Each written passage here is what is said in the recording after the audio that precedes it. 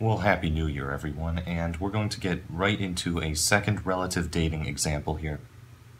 I did a video previously on a much simpler relative dating, and I figured it's good to do multiple of these because being able to date rocks when they're presented in this sort of two-dimensional cross-sectional diagram format really is the bread and butter of understanding these types of diagrams. And this one I have right here, just start by taking a good look at it, trying to get an understanding of what exactly everything that's going on in here. Because it can be a bit overwhelming when you see all these different layers. You've got a lot of different things going on here. So a good first step to take is just to break it down, make it a lot easier.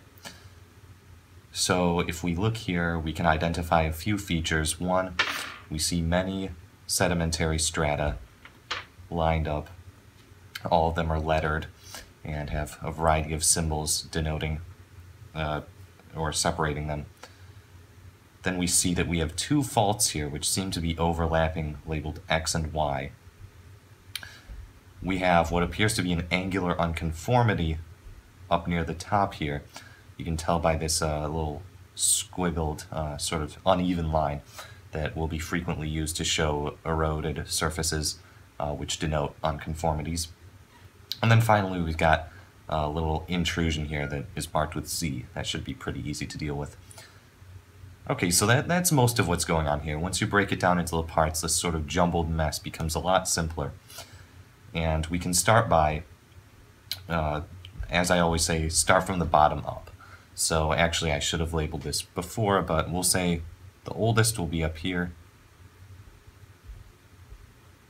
And then we'll go down to the youngest.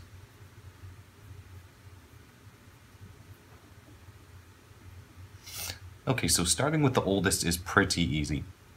We can start basically using the law of superposition and original horizontality. You can say that, well, since A, or layer A down here, you can see it right here, here, and here, broken up by these two faults, but you can ignore that for now and say that, well, since it's at the bottom, let me see, is B lies directly on top of it. There's been no folding that has occurred. There has been faulting, but A is still below B in all cases. A is also near Z, but Z cuts through A, so therefore A must be the oldest. And obviously, you should be able to run through those checks very quickly in your brain. I'm just saying all the criteria to make it incredibly clear why we can definitively say A must be the oldest. Then we can continue our way up and look at B. B is directly above A, so it's younger. It's directly below C in all cases, even when the fault breaks it up. So it's got to be younger than C. And once again, Z does cut through B.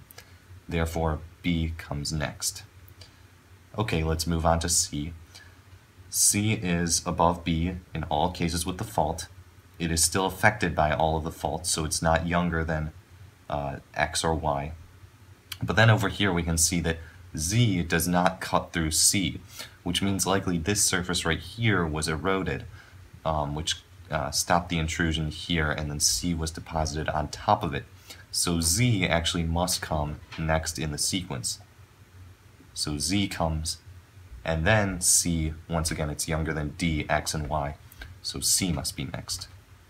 Okay, moving along nicely.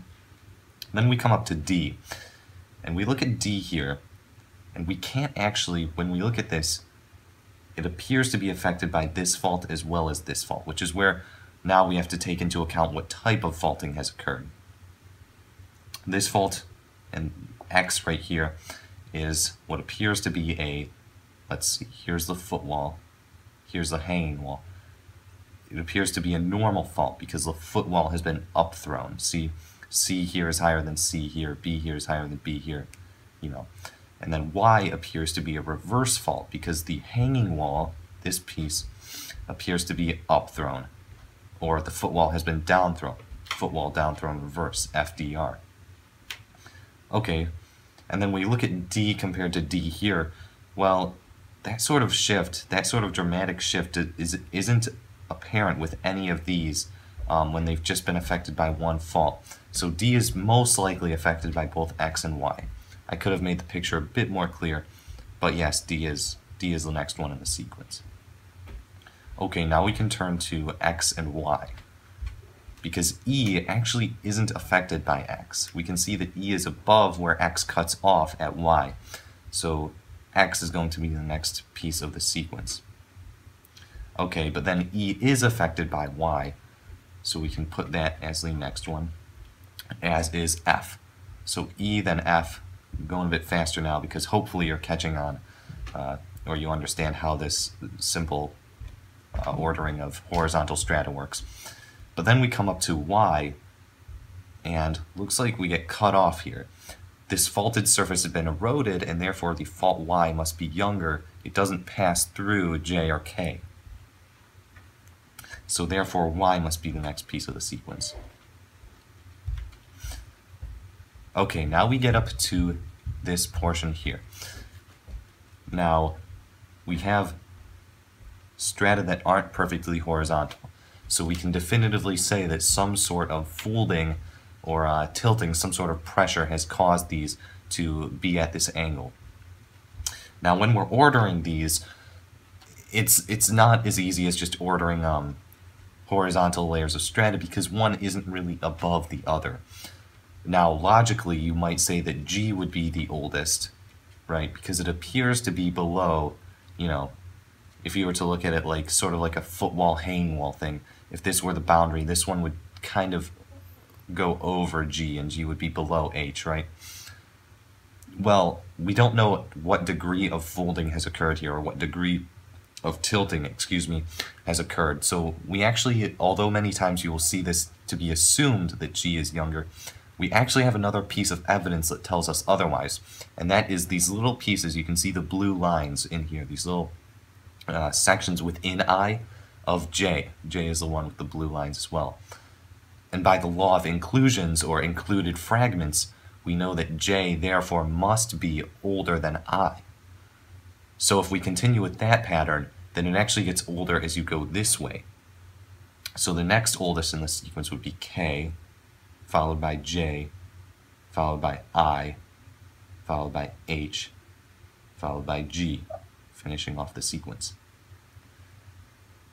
And that just about does it. Hopefully that was informative enough. Hopefully you understood the process there. Once again, these really are, it really is important to understand the ordering of cross-sectional diagrams like this. And I know it looks ugly, but the real world isn't all nice, flattened pieces of strata where you're going to be dealing with one fault or one unconformity at a time. It does get ugly, this. But anyways, hope you guys enjoyed. Hopefully it was informative, otherwise good review. And I will see you all in the next video. Ciao. Meaning that one of them would have occurred between them? Well, no. As we can see, once again, the fault appears... It's a little hard to see on this picture on this, but what I intended was...